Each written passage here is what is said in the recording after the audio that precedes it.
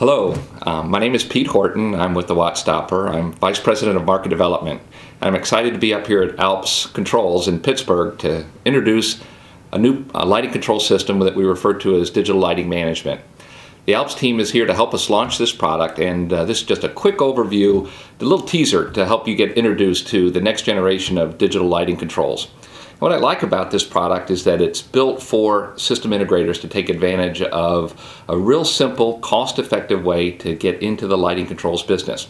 Now, we've got other training programs to help you understand the market opportunities and the products, but real quick, I just want to start showing to you what digital lighting management is. In the past, we'd have a power pack, and this is just a line voltage to low voltage control device, and we'd hook it up to an analog occupancy sensor.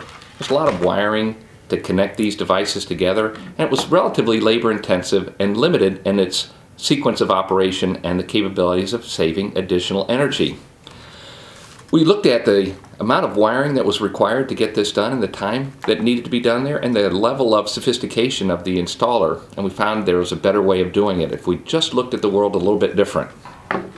So instead of taking a simple approach, we wanted to take advantage of the digital communications that are available today.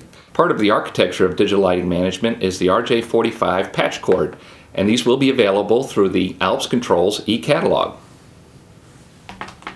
The cornerstone of the product, similar to the power pack, is a digital power pack, and this has 3 RJ ports available just to plug these devices in. This room network communicates over the RJ45 network. This is a free topology network, so I can just plug into any open port. And this room controller is controlling my lights, so I can have on, off, multi-level, or dimming capabilities with these different types of room controllers. By plugging in an occupancy sensor, very quickly you can see how I can do this very simply with relatively low skills. I now have a complete control system for automatic on, automatic off in my space. If I wanted higher levels of energy savings, I could run my RJ45 down the wall to my wall switch, plug it in, and then plug it into any available port on the system. Now, what's truly unique about digital lighting management is that it reconfigures on the fly to the most energy efficient sequence of operation.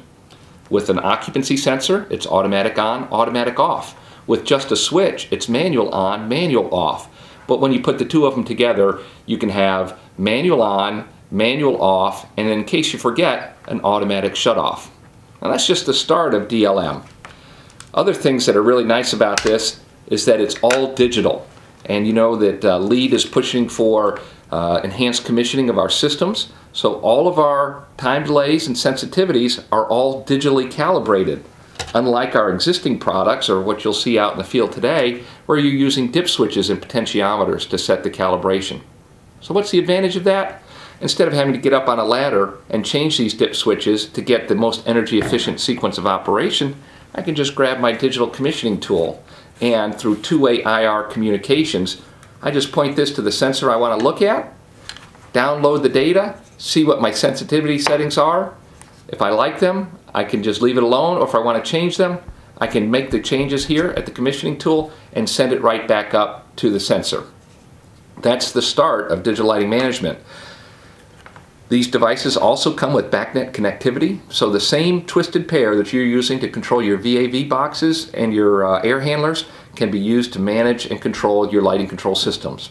All the variables that are available in the room are broadcast as backnet objects, so changing time delay, sensitivity, monitoring light levels and power consumption are all available to the system integrator now through backnet objects.